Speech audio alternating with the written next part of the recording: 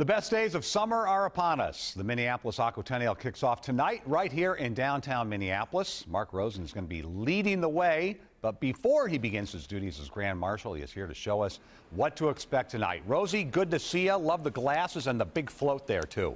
Hey, Frank and Amelia, this is a blast. I mean, I guess I can cross it off my broadcasting bucket list, being the Grand Marshal tonight.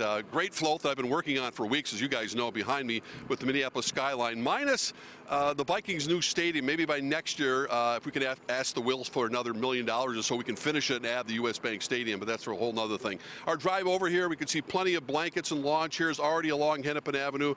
Folks getting here bright and early for tonight's parade, which will begin about 8:30. Keep in mind, this year's Aquatennial celebration was moved downtown and shortened, yes, to 4 days from the usual 10. But there are lots of new events going on this year. In fact, as we take a look at Sky 4, many of those new events are in Loring Park, not very far from here, including the Family Fun Night happening right now. There are free canoe rides, pony rides, a dance party, and carnival games. That will continue until 7:30 this evening. 7:30 is also the time when the annual Torchlight 5K will begin. Runners will go from the Basilica of St. Mary's here in downtown, down Hennepin Avenue to St. Anthony, Maine. Kim Johnson here of Channel 4 will be at the start hosting the event. But of course, the main event, the one I'm most excited about, is the grand prize here, the Center Point Energy Torchlight Parade, the largest nighttime parade in Minnesota. We won't start until about 8:30. Thus the name Torchlight. So you'll have plenty of time to head downtown and get down the traffic here. I'm looking over 394 getting downtown to find a spot along Hennepin Avenue. There are going to be, of course, the usual marching bands, floats. The Minnesota Lynx will be here, and I'm told lots of giveaways.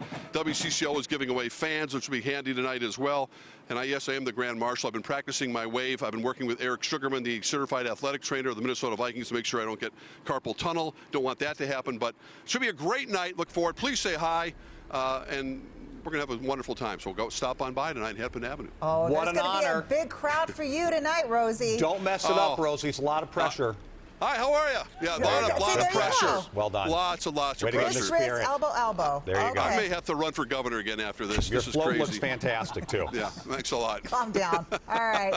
Thanks, Mark. Good. Well, it is a beautiful night to do it. You got the water balloons, right? Oh, we're going to go. He isn't going to know what hit him. He can't hear us until it hits anymore, him. right? Yeah.